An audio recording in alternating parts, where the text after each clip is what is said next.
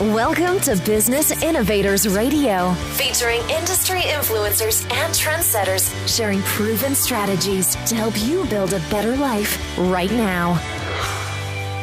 Welcome to Brilliance Business TV, conversations with leading experts in business. I am your host, Mark Stephen Pooler. We have a wonderful guest today, Angela Soong.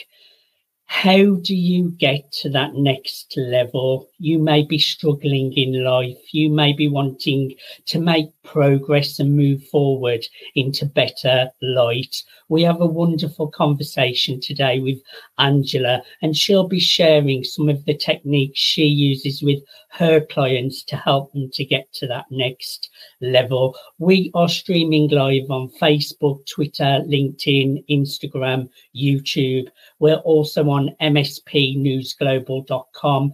We're also on the E360 TV network under Fresh Takes, going out to Apple TV, Fire TV, Android TV, Roku, and many more. And we're also on Business Innovators Radio Network. Let's bring in our incredible guest, Angela Soong. And before I say hi, Angela, I just want to make an official shout out to our show sponsors, Dreamweaver Artist Ranch. Welcome again, Angela. This is my second time interviewing you today. Well, it is, Mark. So thank you so much for inviting me on. Tell us a little bit about yourself and what we will be sharing in today's interview, Angela. Yeah, so my main interest today is just to let people know what I also do. Other than being a property developer, consultant and a landlady for the last decade, I've also been trained in hypnotherapy by in the course of Rapid Transformational Therapy by Marissa Peer. So today I'm going to be talking a lot about the rules of the mind and how it is that I got to where I am and how other people can do the same thing.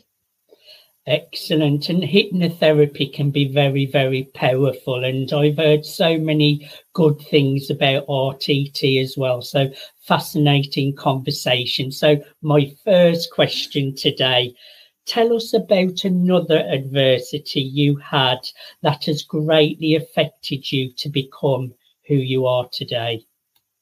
Yeah. So in the first show, we're talking about how I grew up under the stairs with my grandmother and we were very poor immigrants. So today I wanted to share with you the fact that in the middle, part of my journey in the middle is where I've got married and I believe that I would have this perfect marriage and as every woman and man would want. And where it happened that it wasn't like that down the line. And, I would, after marriage, I would wait for my husband to come upstairs after work so that I can't wait to talk to him. And for years, he would just come upstairs, open the door, and I'll be so happy to see him. But he would be so disappointed to see me in a way that, why are you not asleep? I'm going to take a shower now. So just go to sleep. Okay. Don't wait for me.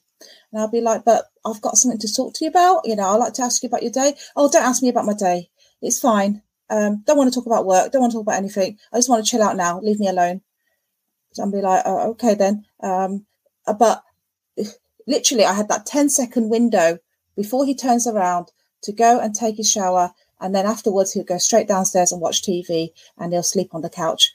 And there was a time I asked him, can I come downstairs with you and maybe watch TV with you? No. I just want to be alone. And this was very early in our marriage. And I thought I wanted to share my life with my best friend, with a soul, with my soulmate. And the way that, we project this romantic relationships, this partnership, this soulmate of being together to be for the rest of our life. But it was very early in our relationship and this was what happened. And obviously there was a big rift in our relationship. Now, I don't really want to talk about other things besides just the superficial part of a relationship, really. But when you're in a relationship and thinking this is where it should be, but it's not where I want to be, and I've also got young children now on the scene, and it'd be like, oh no, you're a mother now, you don't need anything else, you should be looking after the children, you shouldn't really be going out to work, and if you are, make sure that you leave the children in a safe place and they're looked after right. So there is this expectation that actually I'm being married and I'm a vase, and the expectations that, what I'm trying to say is this is a traditional relationship. It's a traditional marriage. I didn't realize how traditional my ex-husband was, and the fact that because I was Chinese, because my dad was also traditional, I had actually chosen someone who was very like my father, but I wasn't like my mother at all. I was actually a very career ambitious, and I wanted to do well in my work, and I was always very good because I was programmed to do well in my work. But now I'm told to be this woman to stay at home, which I can't be, and to be this wife that should not demand anything, and be this woman. So basically, I got to a point where one night I was doing my properties. I was acquiring properties and developing properties in the background of my husband not knowing at the time, not knowing what I was doing. And I would come back before he would get back from work, and I'll be doing the figures, doing the finance. And then there's one time that I just had this big heart ache. It was a panic attack, but I didn't know what it was at the time. And I fell to the ground. And I blacked out because I usually work very late at night time, but that heartache and where I blacked out, and when I woke up again, conscious again, I've had these aches before, but I didn't know what it was, and I just ignored it. But at that point in time, when I woke up, that was my wake up moment, thinking, no, things have got to change. I can't live this life anymore. This is a toxic environment for me. I am going to die in it one day. If I didn't die this time, then it has to change, because it's not only about my life. Even if my life wasn't worthy of anyone to think of other than me being a good daughter for my parents, being a good wife, or at least show up to be a good wife, I needed it for my children. I needed this life to continue for my children, because they need a mother in there as part of growing up. If I leave this life with just my children left behind with my husband, they would be in the same vicious circle that my ex would be in, where he also had his father died at 4 years old in a car accident, and he had to live in council houses from one house to another, in damp, in mold, with rats, and he didn't know what love was because his mother had to go out to work. So it would be the same vicious circle that if I left my children behind, then my children will be in exactly the same father's footsteps, the way they think, the way they're going to have their family, the way they don't know how to love and give love to each other and to their own siblings and families and children in the future. So I needed to change this. So I made an affirmation that I was going to no, this is not about me anymore. It's much more bigger than me. So when I had that phone call with my parents one day, I knew what was going to come. And my mum and dad said to me, don't ever come home again. You're not part of our family. We want to disown you, you disgrace. And don't even think about going out to the city. And at that point in time, I thought, how could someone say this and think they're the king or the queen or something? And it's just so, but anyway, so for about a year or so, I didn't go home. I didn't stay in contact with my family. But my dad finally realised that when my aunt died and I was the messenger to send that actually the things that happen in life is, and things how people judge you, expect you to be, it's not that important anymore. The ego is not so important anymore. It's actually your family and the people who are living, because you don't know when life ends. So, and that's what I really want to share with you today is that adversity, is the fact that you can try to be as as traditional and as living other people's expectations, but it can never supersede your love, your heart, the way that you really are. You're trying to hide yourself. So I've been hiding for years about my identity and who I was and what I really was, in order for him to have the shine, so that I can have a better marriage, so that there'll be less friction in between us. But actually, hang on a second, I am this giant walking with this dwarf, and I'm not walking, I have to kneel down, crouching along in order to be his height to match him. And I'm no longer this giant, crouching and crawling on the floor. I want to be this giant who I actually am. I'm born to be, and shine my light. So this is really what I want to share to other women out there, knowing that they need to shine. They do have their own lights. They don't need to hide behind someone. They don't need to be ashamed about who they are, and if they're ambitious and what all these inner gifts and talents that they have. They need to shine. Thank you for sharing those vulnerabilities with us and having the strength to follow your passion and to shine, Angela. And you mentioned affirmations there. They're so powerful. I use affirmations daily, and I do quite a lot of them as well. You really can get great results with affirmations. My next question, tell me, what message or tips would you like to share with other women out there that can learn from this, what you have just shared?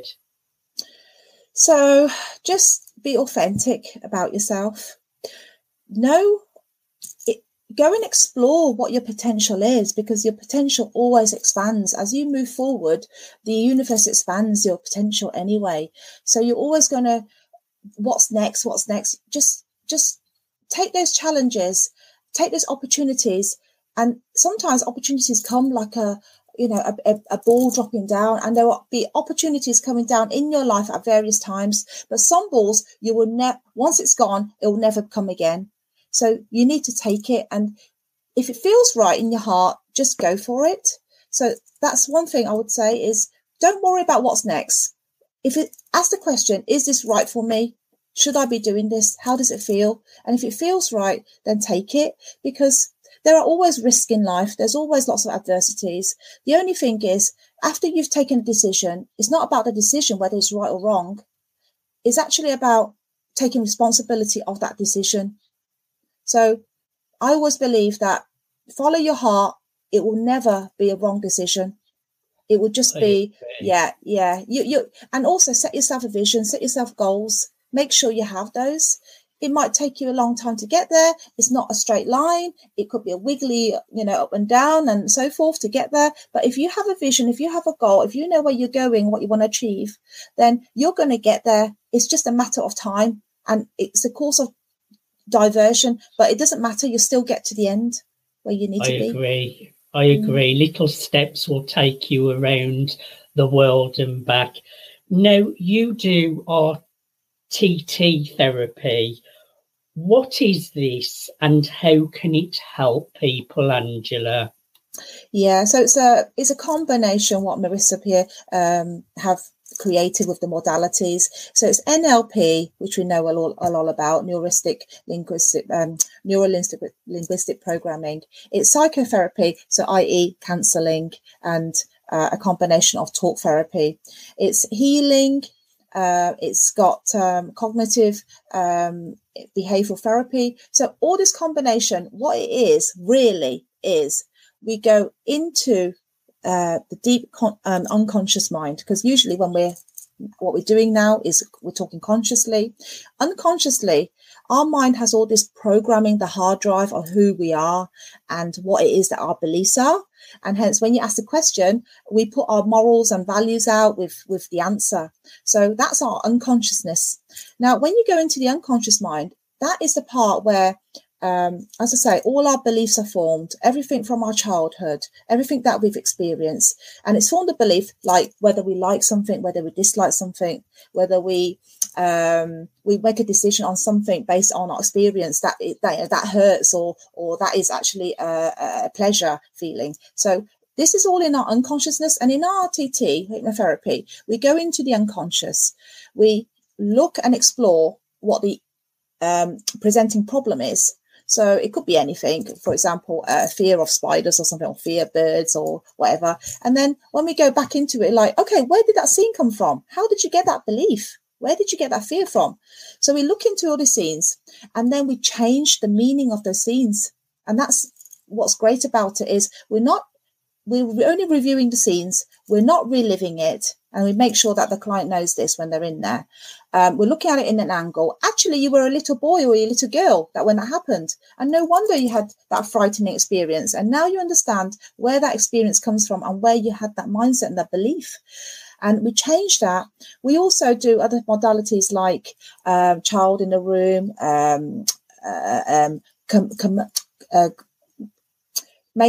immersing the child into the adult so you become one. We give lots of praise to the child who needed that praise in that moment of time. And most of the time, we all need praises from an adult. When we're young, we're looking for our moms, our parents, our guardians to give us that praise, to make us feel good. But when we lack that in adult life, we do things in order to please people, so people would praise us, so people will see us and value us. And the fact that we are people pleasers sometimes, or we choose to say this or do that, is only because of what happened in our childhood. So we go back to those scenes, we make changes, and we go back to your childhood and we make changes, like as if the parent is praising the child. What words do you want to hear? You know, you're phenomenal, you've got great coping skills, you're beautiful, you're lovable, I love you so much. You're the best thing that's come to me. It's whatever all those praises are. You're amazing. You're great. You're awesome. I'm so glad I am your parent. Whatever it is the child wants to hear, and the client participates in this, telling in the scenes and telling us what all the words they want to hear. They even dialogue with the hurter. So if somebody have hurt them in the scenes, which usually it is much of the beliefs, then we get them to talk to each other, negotiate, say sorry to each other, or tell each other, actually, you shouldn't be guilty about that. It's not your fault. Or it's actually, the way that your dad hurt you, or somebody else hurt you, or the way that your mom snapped at you at the time, it wasn't their fault. They were going through something else. And it's just changing that meaning, that it's not the child's fault, or whoever the client is actually the hurter's fault. And when you know that, and then they have this, I'm sorry to each other sort of thing, and understand and dialogue, you have this understanding. It's like, wow, that feeling just changed now. It's gone. And you can let go of actually what really, really happened, and change the meaning. So that's what we do. Yeah. It's really powerful, and it's quick results as well, isn't it, Angela? They can be very fast transformations. Yeah, in one session with me, it's just transformed. People stop smoking if they want. They've had some sort of childhood trauma, and because of that, I take them through and recalibrate everything in their unconsciousness, and then they become this powerful person. There's this lady who couldn't open her mouth when she was interviewed, or if somebody set a tone on her that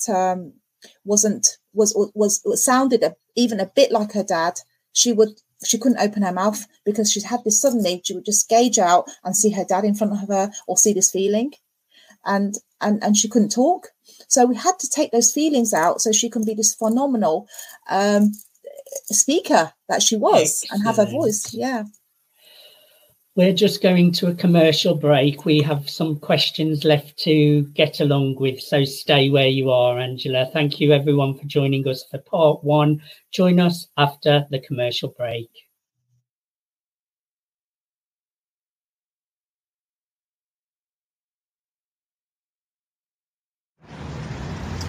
Hello, this is Stephen Buckner, and just wanted to tell you I support the Dreamweaver project. It's a great project where, artists such as myself will be able to come together and basically collaborate, and to have a retreat to feel accepted and welcome. And that's something that artists here and around the world could always benefit from. So I just want to say, please support the Dream Believer Project. I think it's for a great cause, and I salute all the independent artists out there and artists that are signed as well, and have a wonderful day.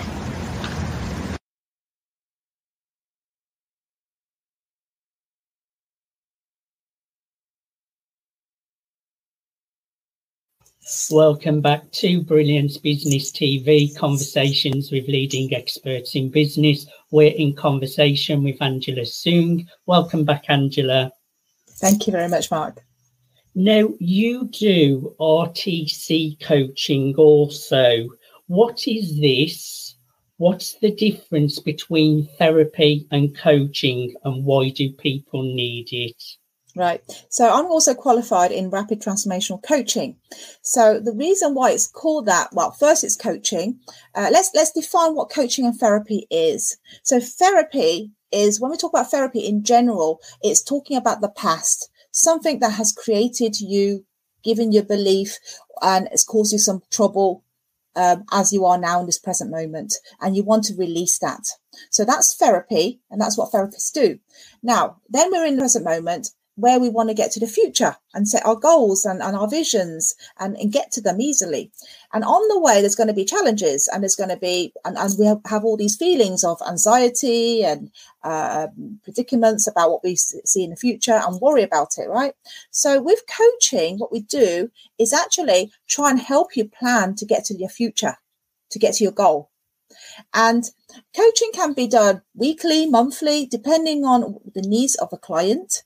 And for example, if their needs is for example, to get that promotion, or to be ready for a marriage, get married or something, or whatever it might be, then for a coach, we're just going through with a client, okay, how are you feeling today? What have you got to do next week or next month? We make a plan and we help you set your expectations, but we take in also all those feelings of what you are getting and why you are getting it.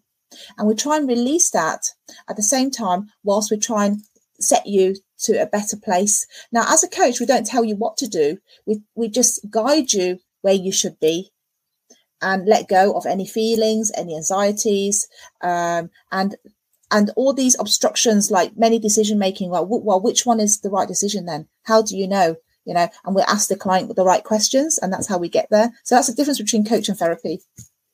Coaching is so powerful to get to success, and even coaches need coaches. Coaching can really help you to move forwards, having the support of someone else. I'm a big advocate of coaching, and I've had many coaches along my journey.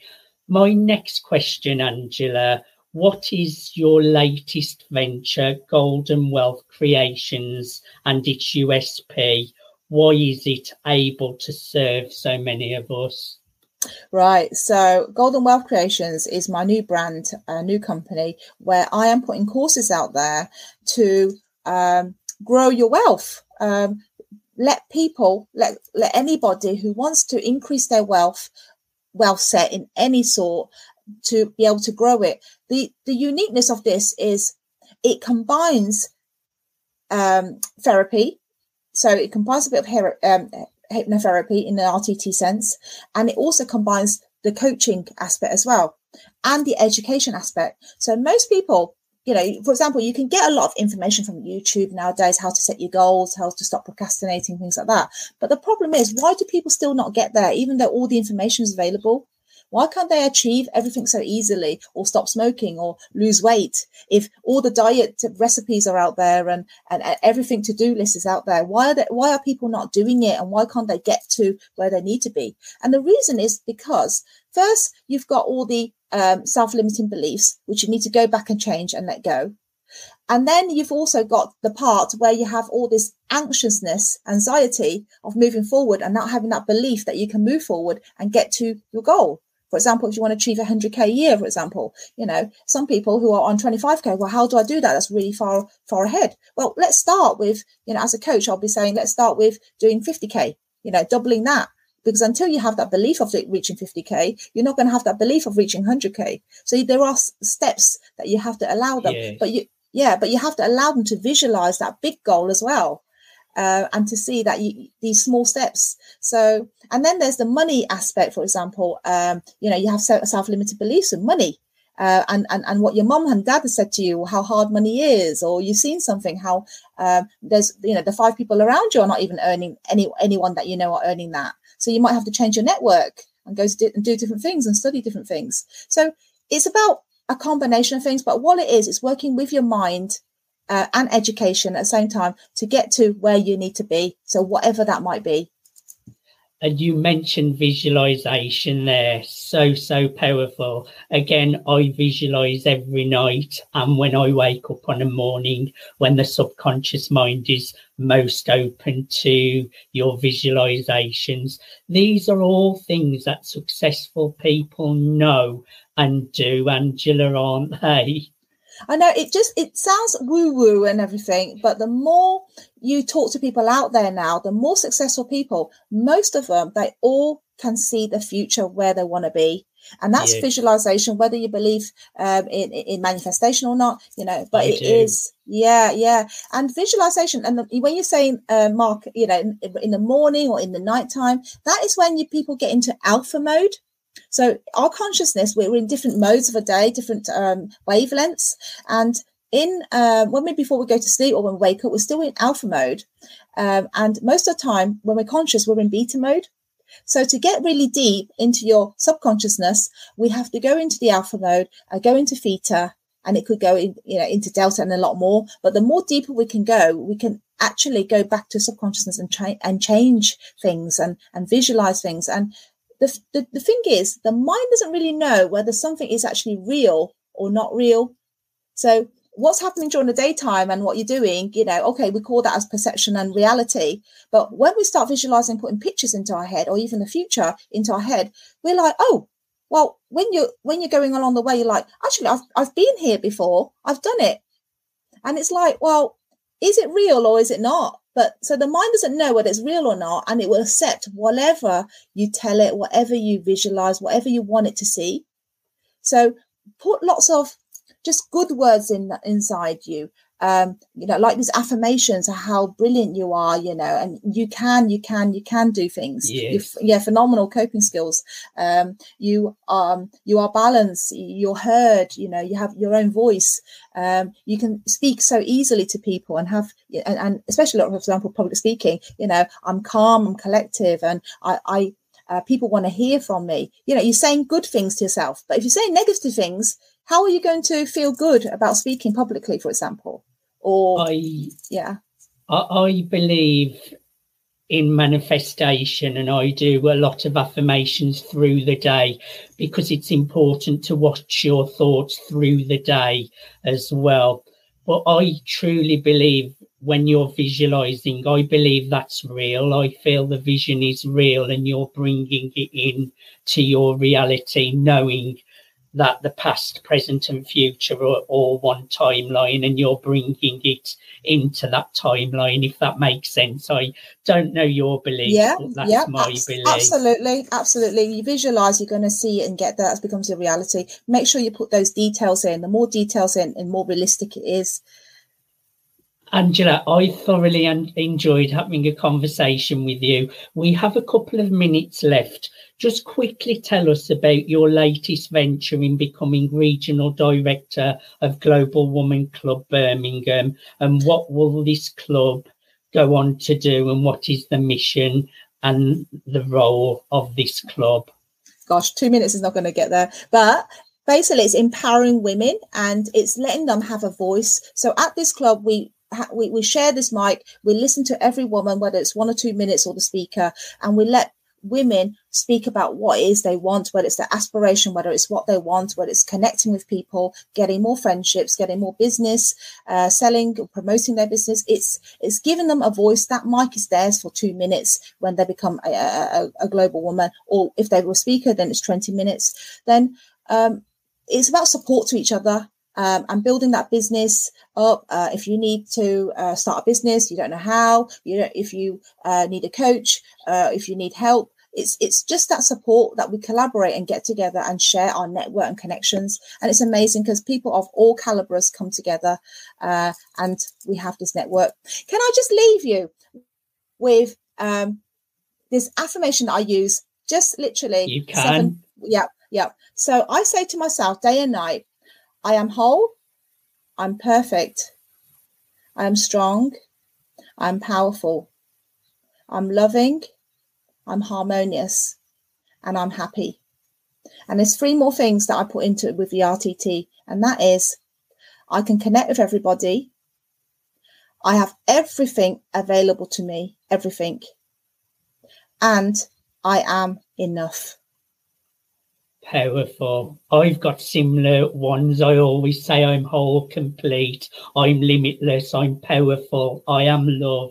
We've got very similar affirmations, Angela. Now, everyone who is connected with Angela today, you can connect with Angela Soong on Facebook. And if you are interested in your own powerful transformationals with hypnotherapy, RTT, connect with Angela. It's Angela Soong 888 at gmail.com. That's Angela Soong 888 at gmail.com. Angela, thank you so much for being my guest Mark. today. I thoroughly enjoyed having a conversation with you. Thank you so much, Mark. So it's my pleasure. The pleasure's all ours. Thank you, everyone, for tuning in to Brilliance Business TV. Until next time, bye for now. Thanks for listening to Business Innovators Radio. To hear all episodes featuring leading industry influencers and trendsetters, visit us online at businessinnovatorsradio.com today.